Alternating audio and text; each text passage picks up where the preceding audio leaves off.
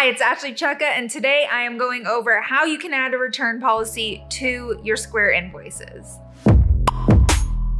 Okay, so if you are sending lots of invoices like I do in my business, then you are obviously going to want that return policy to be included on there and maybe any additional notes or text or things like that. So Square used to have a section, and I'm going to show you where it's at so you can include it there just in case. It does send on a receipt, but it doesn't send on your invoices receipt. So from everything that I could find doing a little quick digging, it seems like these custom fields are now only on a paid version of Square, but I'm gonna give you two workarounds that you can use to send your return policy, right? So the first is, let me show you where you found it originally. So if you go to account and settings, then business information and receipts, and then you scroll down to the bottom, this is where you will see that return policy and that custom text. So this used to be included on all of my receipts for my invoices, and it would be there. So then I had a subscriber actually ask me the question like, hey, it's not showing up, and that's when I did the digging. So what we came up with is Square says that they're working on it.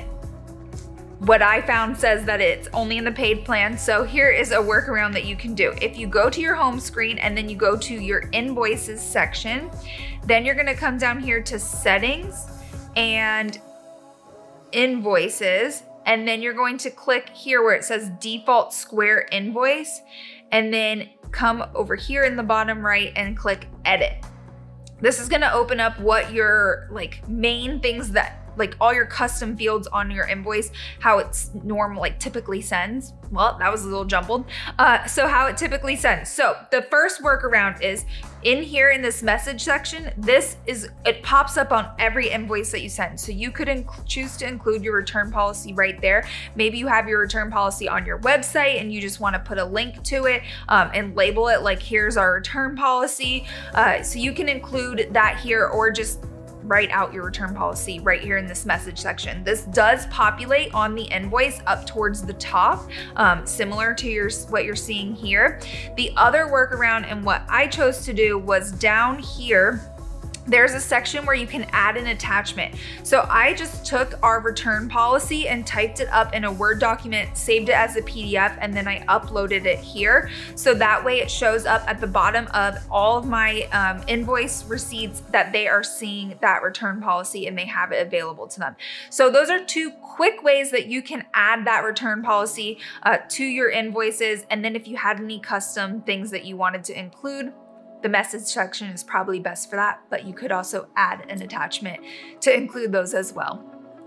So as I mentioned, this was something that worked seamlessly before, and I'm not sure, I know I did research at one point, probably should have done it before I did this video, but I think they may have changed it to be a paid feature for your invoices to have that custom added text, but this is kind of a workaround so that way you can still have it on your invoices, because let's be honest, you need your return policy on there. If you'd like to see more Square videos just like this one, make sure you hit the like, subscribe, and the bell so that you get notified next time I upload a Square video. Also, if you have any questions related to Square or this video, make sure you leave them in the comments below so they can potentially be featured in a future video on Square, and I will see you in the next video.